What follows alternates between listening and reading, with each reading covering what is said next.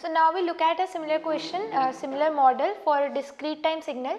They have given us a signal xn, a discrete time signal xn, and they are asking us to perform the given operations.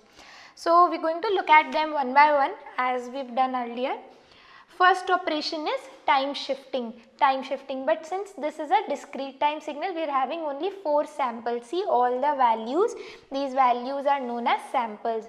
They are occurring only at 4 time points, time intervals. So we are having 4 samples. Now when we perform this time shifting, since there is a minus sign in between, this is going to be a right shift. So what happens is all the samples of the signal get shifted by 2 units in time. Okay, so the sample which was earlier occurring at n is equal to 1 is now going to occur at n is equal to 3. Similarly, sample at n is equal to 4 is going to occur at n is equal to 6. So this signal which was previously between 1 and 4 is now going to lie between 3 and 6. So this is how the signal is going to look now.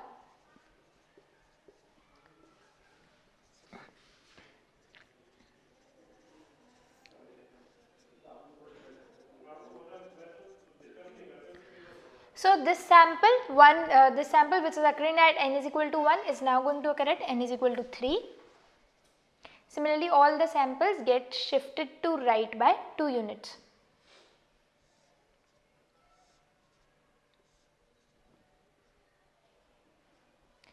So this is going to be the new signal, time shifted signal x of n minus 2, right. Now look at the next part. This is time scaling, right. We have multiplied this n by 2. So this is time scaling, time compression to be precise.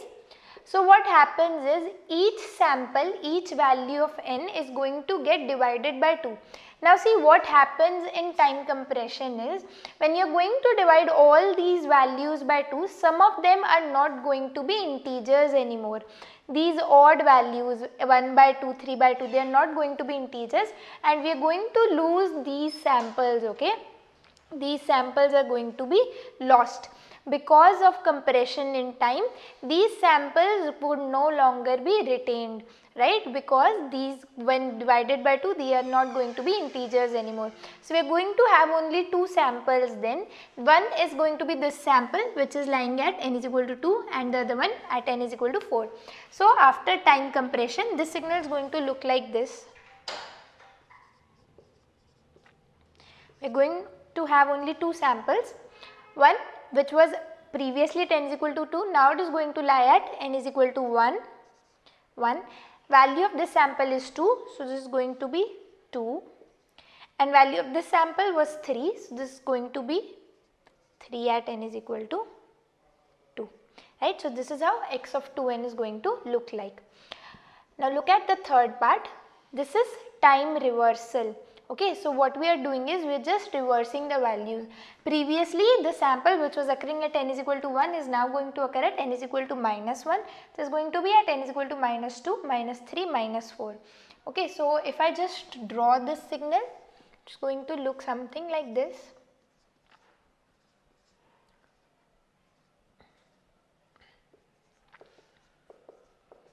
Okay, so at minus 1 we are going to have this sample, this value of the sample was 1, 2, 3, 3.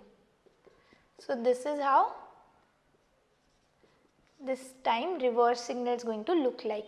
Okay, now see, if we look at the fourth part, this is a combination of reversal and shifting. Okay, we have performed 2 operations, reversal and shifting. We have already discussed this, that the original the order to do this would be first you shift and then you reverse, right, or you can just write it as, I am going to write this as minus of n minus 2.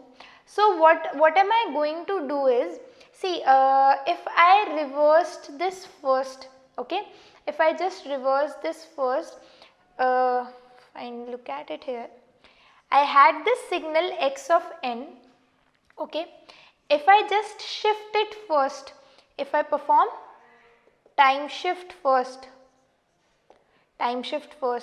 okay, and I make it x of n plus 2, fine, Then I am performing, next I am performing time reversal, so that I obtain x of minus n plus 2. See, if I just reverse this order, suppose I wished to perform reversal first. If I perform reversal first, this would have become minus n. Now, if you want to perform shifting next, now if I want to perform shifting, I cannot perform a shift of plus 2, right? I have to give it a shift of minus 2. Why? Because now this minus is going to come outside, right? So, if I want x of minus n plus 2, I will have to give this a shift of minus 2 as compared to the previous one where I had to give a natural shift of plus 2 only. So, we always recommend this order, first shifting then reversal, so that you do not have to do this, okay? You do not have to perform this operation. So, to perform this last option, what we do is, we are going to perform shifting first, and then we are going to reverse the whole thing, right? So, now n plus 2, this is a left shift. So, firstly I am going to perform a left shift by 2, which makes this sample to occur at minus 1 and this one to occur at 2. So, the signal is going to look something like this.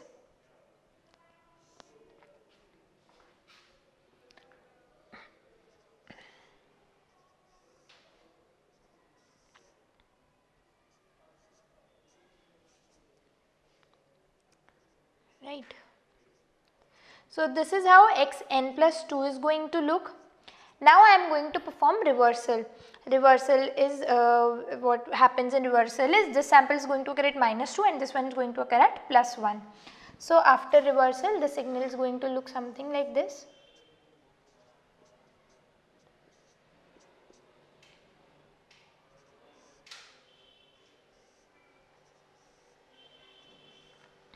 Right. So, this is how minus n plus 2 is going to look. Fine. So, the only thing that you have to keep in mind in doing this type of operations, in which there are implicit operations also, there are two shift operation plus reversal operation, or any two operations are combined, what order you have to follow. If I had to do reversal first, if I wished to do reversal first, then what I had to do is I could not do this left shift, then I had to perform a right shift. So, this is the only thing that you need to keep in mind when you are performing some combination of operations.